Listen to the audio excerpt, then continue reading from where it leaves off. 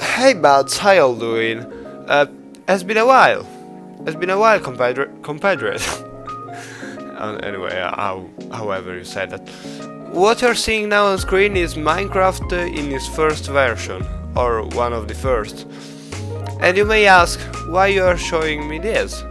And I'm pretty sure that you will understand in some time.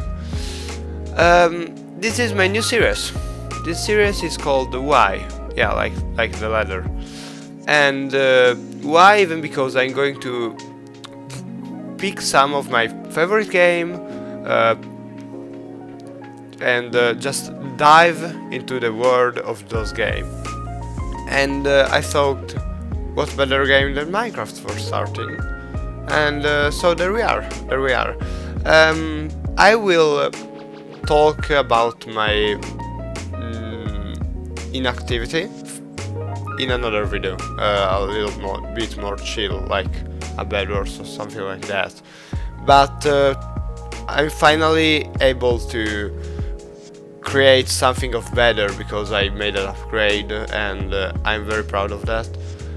And I just want to have fun, and I just want to tell you a story. So, welcome back to Minecraft. Welcome back to Yokai Was Trivial. And this is Minecraft. Minecraft Why. Enjoy.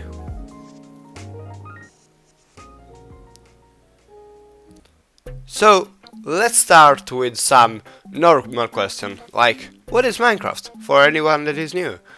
Minecraft basically, it's a sandbox game, as we all know, where you can pretty much create anything that you want, with the only limit of the blocks. It was founded by Marcus Persson, aka Notch, in 2009, and it was first called Cave Game. It wasn't a great name, I will be honest with you all. I don't really like that name, but you know, it is what it is. Now it's Minecraft. That is pretty weird as a name, but it has everything in its name.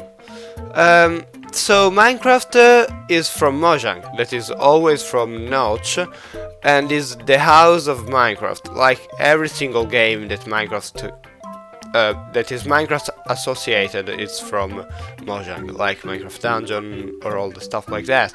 Until 2014, when Microsoft actually managed to buy Minecraft, and they made a lot of money by that. Trust me, that was just a big deal.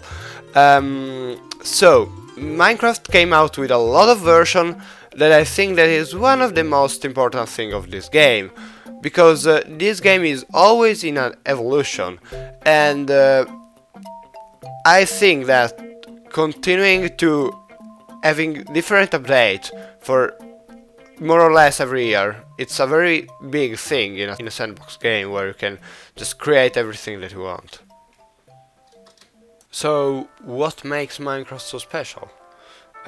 All the thing about the version bring us to this point, and I think Minecraft is so special because you can play it however you want. So we have three different versions: survival, creative, and for the most brave, hardcore. And survival and hardcore are pretty much the same, with the only difference that you can actually respawn in survival and you can't respawn in hardcore, and hardcore is even harder. But as the wiki says, in creative mode you have all the resources that you need, and you can just destroy block instantly. You basically can do whatever you want. You are like a god. Instead, in survival, you are like a survivor, as the name says, and you have to collect resources, build structure while surviving. You have to do a lot of stuff together, but it's very fun anyway. I think it's the most fun. It's even the most played. This brings us to a point. Server are like one of the most great thing that this game has, with all the other stuff, of course. And another thing is mod and servers are like a big possibility for this game. I think that actually this improves the gaming experience by a lot, because you can play whatever you want pretty much with mods and server, and that's just dope, that's just wonderful, because you can play different game modes, non-vanilla thing, everything have its own space in this game. Let's talk about a very important thing in this game, the atmosphere. So basically what we are seeing now and what you are going to hear now, it's a masterpiece from 𝓜𝓲𝓷𝓮𝓬𝓻𝓪𝓯𝓽. That it's actually even one of the first players of the game and the composer of most of the soundtrack. Nowadays the soundtrack are not anymore from him, but from Lena reine, that create Other Side and Biscuit, that are actually two masterpieces that I love. But I really want to wait a second and think about this game, and think about the music and his role in the game. And I think I will just let you see with your own eyes, let you hear with your own ear, and so just lay down and we are seeing in a minute. Let's go.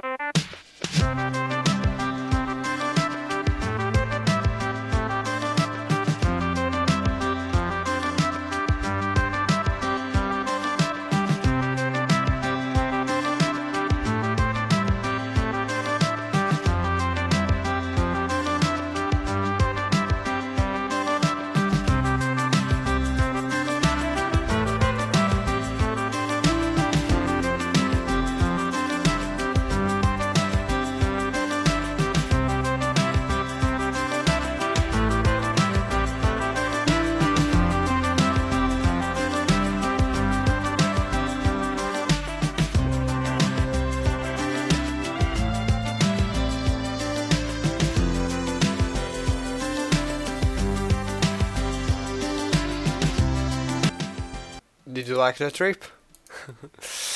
We are going to do another one in a while, in a minute, like, no, maybe a second. Even, this is not the right place for playing this. No. Let's go somewhere better. Let's go in the deep of hell. So, I would really like to let you enjoy the music, but I want to talk about the other dimension that actually are a pretty important part of the game. Nether in particular is the first dimension that we're going to explore, and it's probably one of the best dimensions because of the new update, Nether update 1.16, and I think that the music here and the sound effect that I'm going to let you hear later, because right now I want to let you hear the music, just makes this dimension very particular. So just have fun looking at this.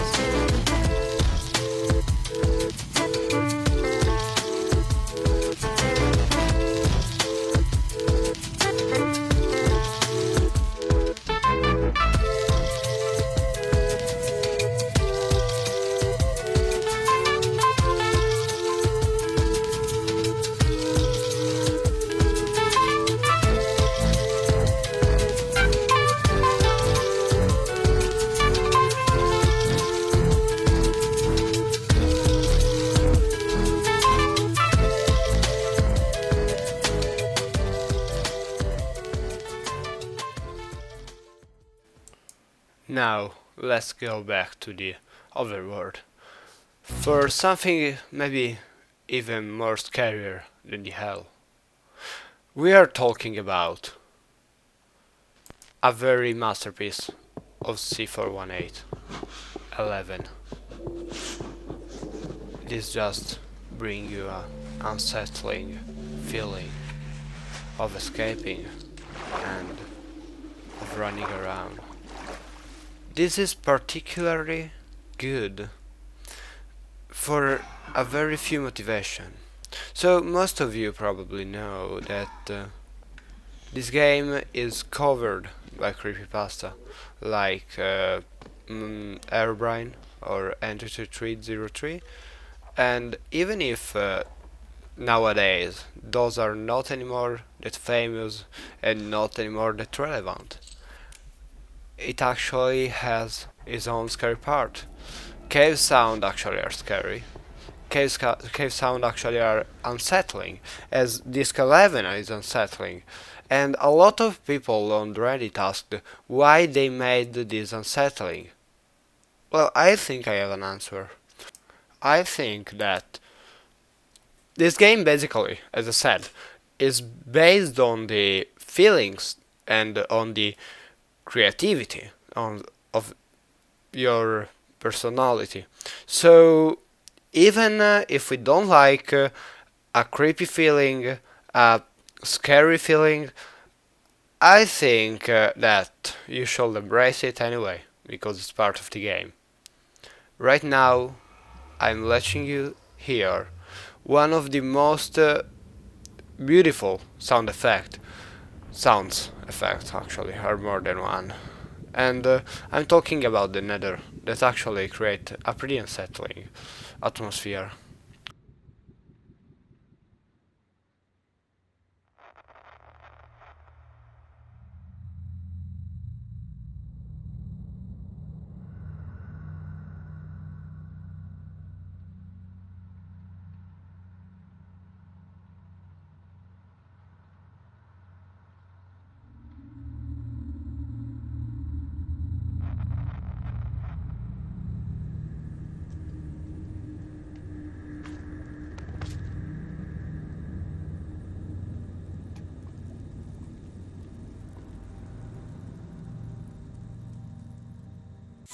So, last but not least, we are talking about the gameplay. That basically it's one of the most important parts of the game, in every single game pretty much. This game actually have a, even if it's kinda weird to say, it come to an end. And the end is actually a dimension, and it's the end. It's like, okay, that's just weird to say. But when you reach the end and you defeat the dragon, canonically, you finish the game. Even because there is a long part where you can see a lot of lore of Minecraft. Even if it is kinda weird and even hard to understand, you are like reaching a new level in your experience of gaming. This game, of course, the gameplay just change a lot based on what you want to do. As I said, the battle with the dragon is just the end for a survival player, but it can be the very start for just like a speedrunner. It can never arrive if you're a creative player. It's just depend on how you want to play. And I think that furthermore, there is a big thing about this game. And this is going to be probably the motivation, because a lot of people just like played it. It's the most played game of all time. This game, created by a boy in 2009, is just like the most played game of all time. And I think we just should think about that. Think about how great your work can be by just having an idea. And I want, of course, give a big shout out to the entire team of Minecraft for creating such a game, because this is not just a simple game. This is just something of very different from everything else that we ever saw on a screen. So, thank you so much for watching, buds.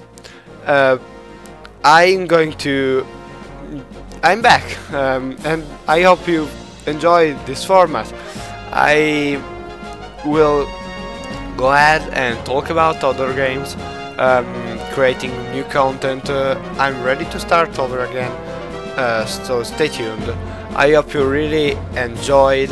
This took me a lot of time, so please consider subscribing and liking the video.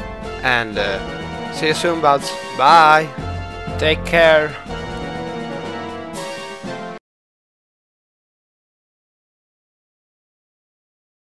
In a lot of different ways. I was saying right now that, in fact, cat. Now I have to take the entire thing again.